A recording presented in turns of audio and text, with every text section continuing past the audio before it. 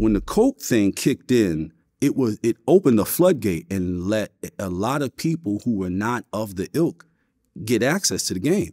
Before that, when heroin was the king, if you weren't connected to someone who's connected to someone who was touching, and that would be in the city, that might be, you know, maybe 5 dudes who really was, you know, sourcing that thing. Ain't no if you wasn't connected to one of them, you couldn't get it. Ain't no money like heroin. You better believe it. If you had blocks, you get 100,000 a day from every block, and that's why you got the guys like Boy George and all them. They was getting crazy money. Yeah, George wasn't around very long, but he didn't last. A lot of money.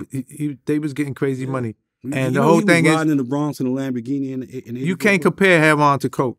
It's a whole different game.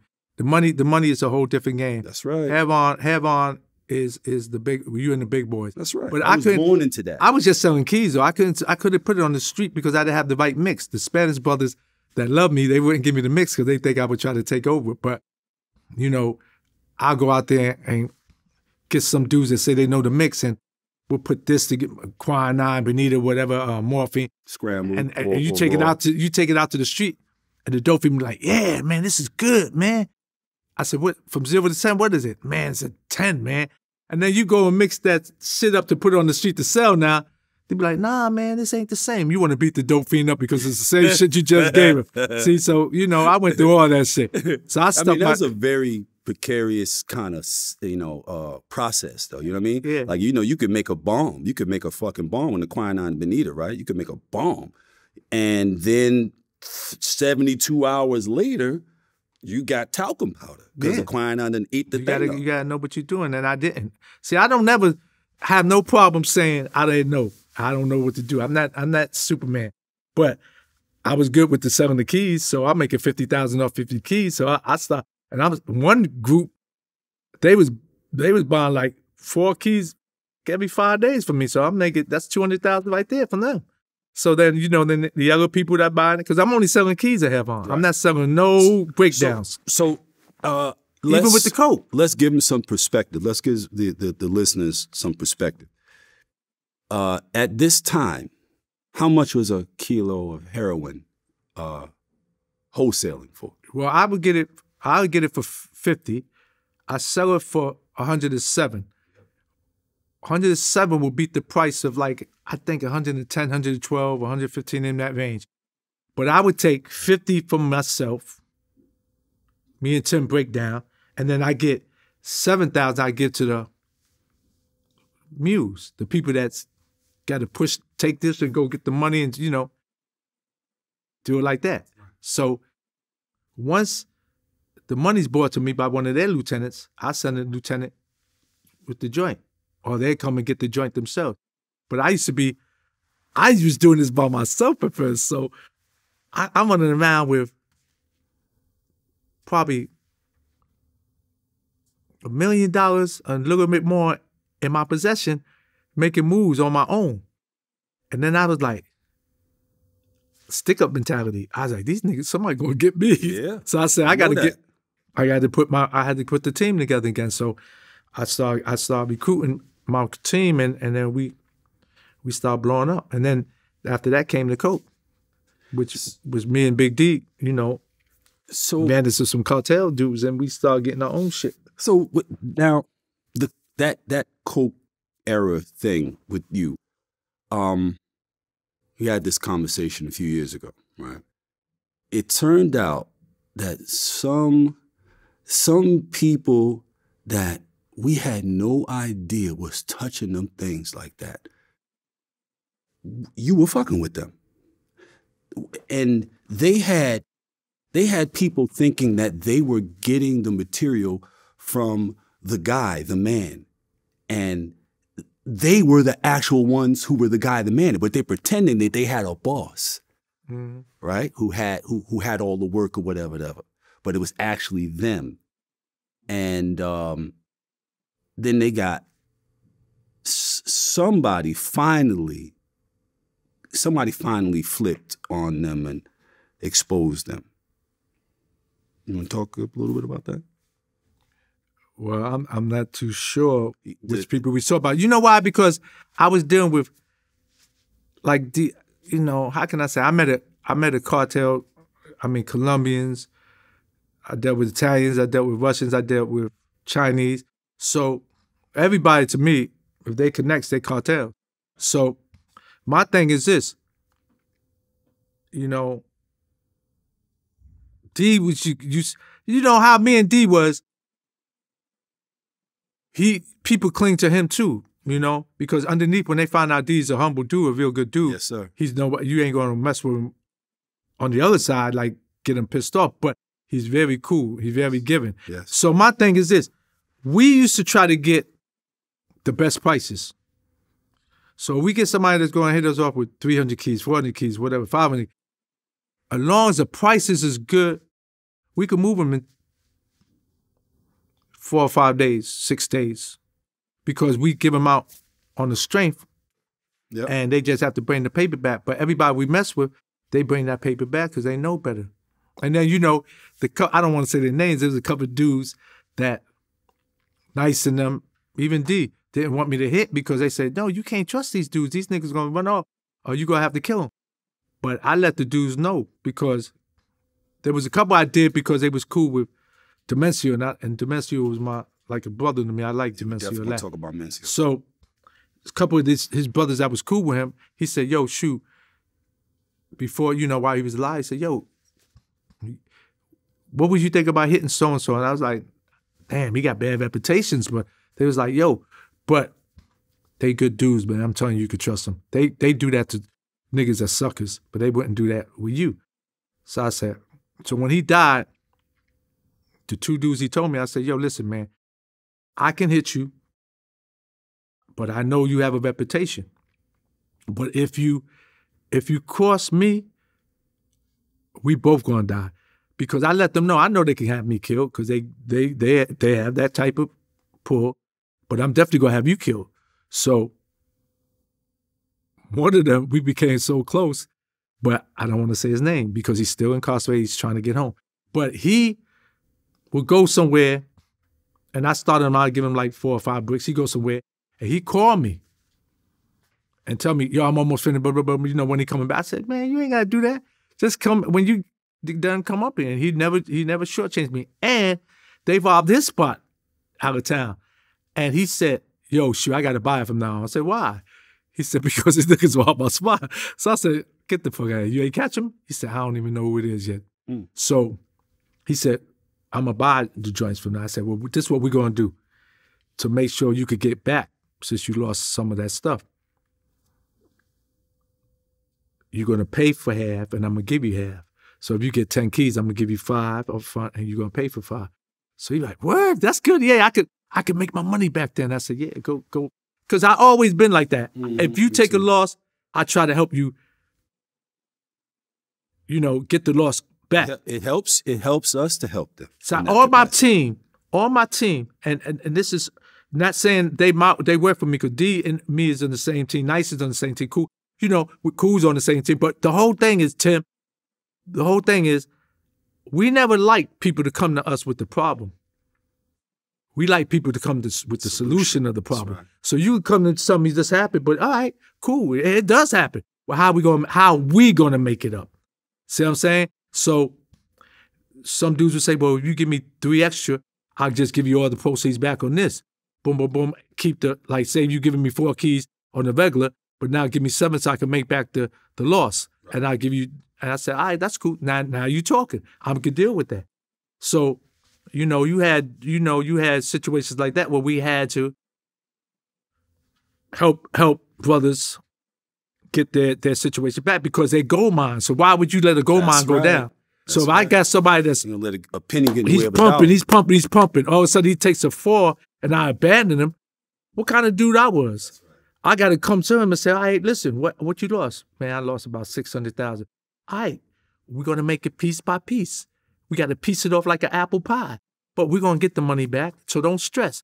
Or can you still hold fort, though? If you can still hold fort, that's right. Then we can do it. If you can't hold fort no more, then, I'll go back and I'll discuss it with D and them and Nice and them and all of them and Cool. And we will have to figure out how can we help them make it up.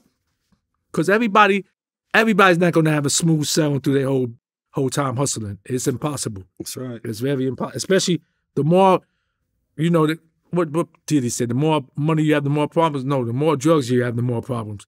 And that's real talk.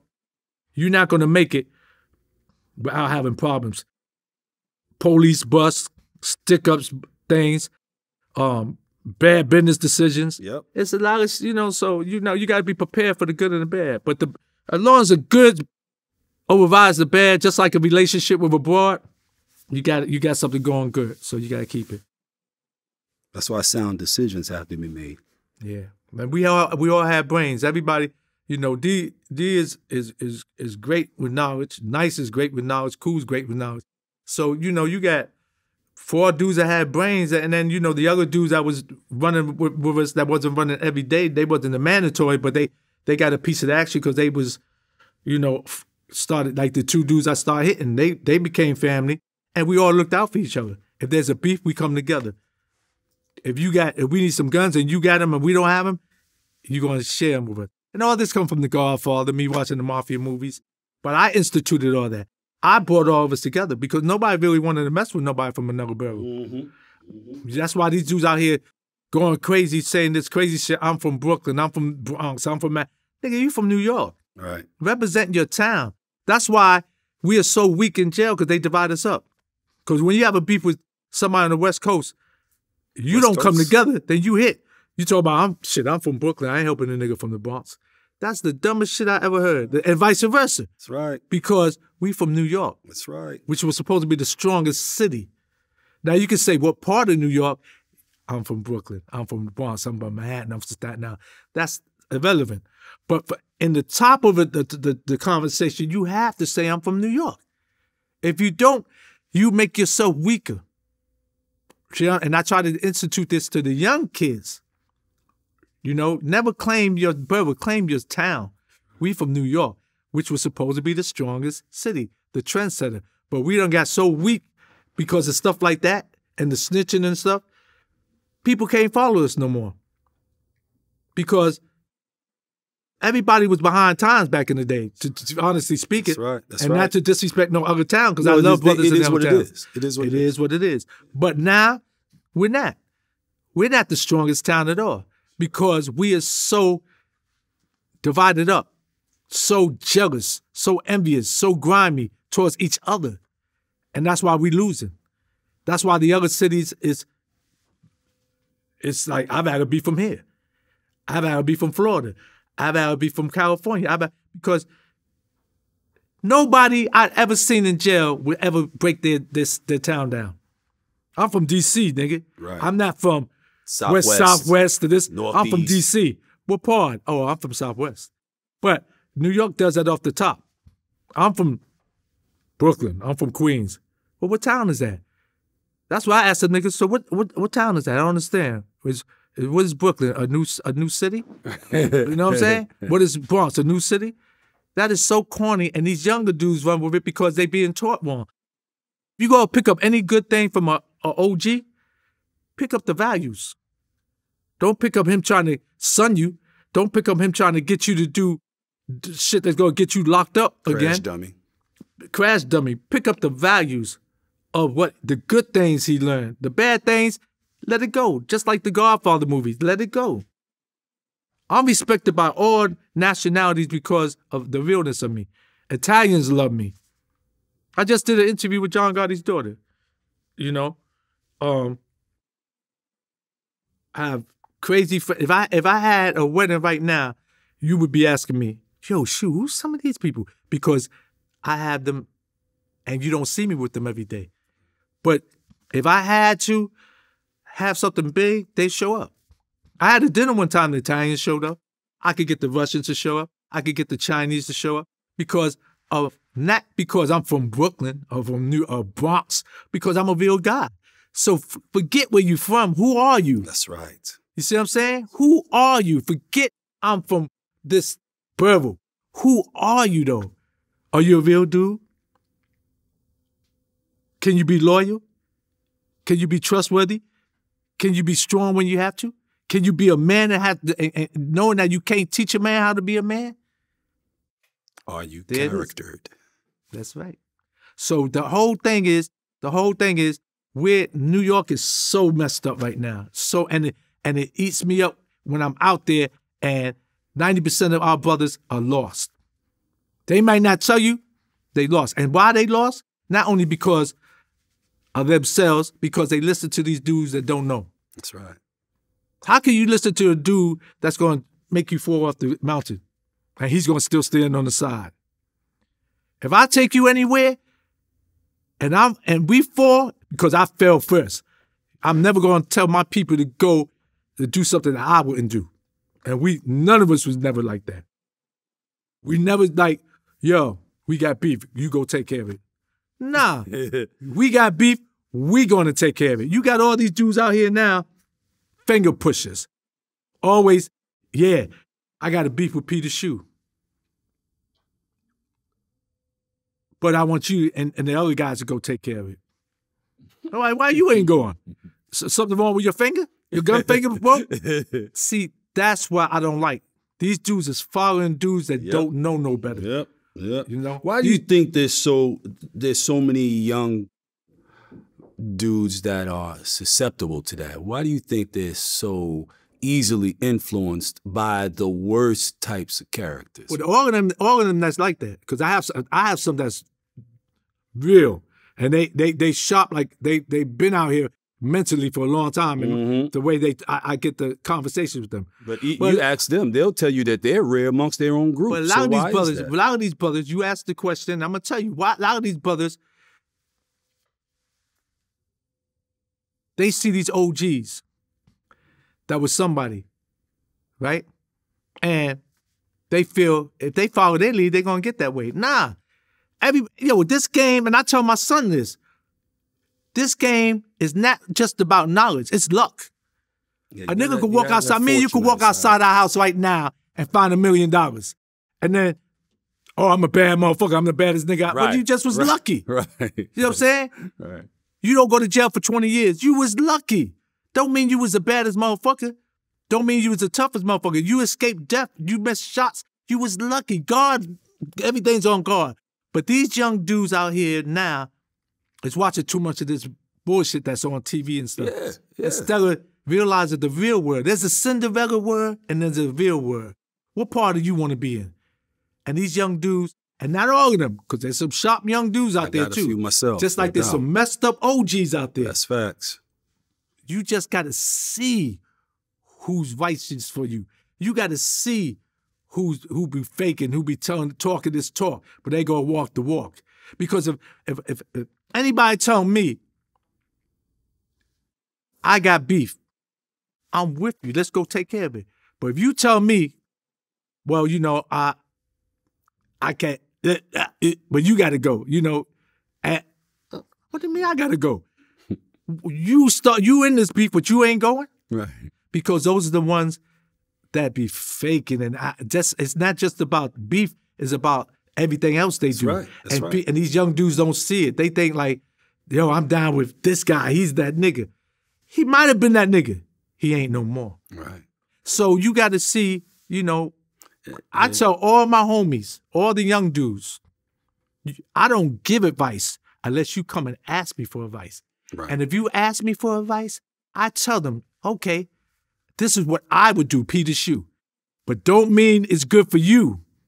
It might not be good for you. You might have to do something else because of your whole thing is a little different than how Peter Shue used to do it. Do it to your gut feeling. You know, you got somebody that you don't trust in your family, back up. Look at it differently, see what's going on. Don't do what we used to do back in the day because it's another era. The hustle game is different. That's right. Dealing with females is different. Yep. Girls is toxic out here. I don't care. I don't care what's going on. 99% of the problems that happen when niggas go to jail or niggas get killed, it's over a girl. It's over female. Everybody know that. And then the brain, what kills me, these guys kill each other or whatever they do. One goes to jail, one lives. Dead. One dies. She's going to the next man. That's right. She's moving to the next man. Now, how foolish are you just killing these girls because they breaking up with you? Man, I would have killed about 40 girls. Because girls was leaving me like crazy because they caught me cheating back in the day. You know, and suppose I just killed them. I'm going to jail, and I still lose the girl. Where's the train of thought that's in our minds? I don't think there's much of a train of thought. It's just thoughts, no train. There's no continuous, you know, idea that's developing and progressing to a point. It's just, I think a thing and I do it. I think it and I do it. It's because you got a gun. Because I thought it. Because you could pick up a gun now. I mean, that's the easiest thing to do, to shoot a nigga. You want to impress me? Shoot a nigga that's shooting back at you. Right. You know, all these niggas out here, they don't even know the difference between murderers and killers. There's two different topics to that, and they don't know the definitions. See, me, a girl leave me, or she's cheating on me, I'm going to tell her, who you fucking with? What? He getting that type of money? Who hit us both? Hit me off too. Get money for both of us. You know what I'm saying? I ain't going to be, and she'd be like, what the hell? You don't care that I'm cheating? Nah. That's part of the game. That's your coochie. That's part of the game. Yeah, that's yours. I don't own that. I don't own that. You know what I'm saying? I'm trying to manage this thing I got. I'm different. Girls be like, girls that know me now know I'm different. I don't chase no coochie. Never have. My thing is this. I love everybody. I've never chased. I've never chased. Never. But the whole thing is, some of these females, they get you in situations and they don't realize how serious it is. And then sometimes they get killed. Yep. Because if me and you get a beef over her and you kill me and you go to jail, I got family members. Right. Well, how did Peter Shue get killed? Well, we can't get him. Well, we can get her.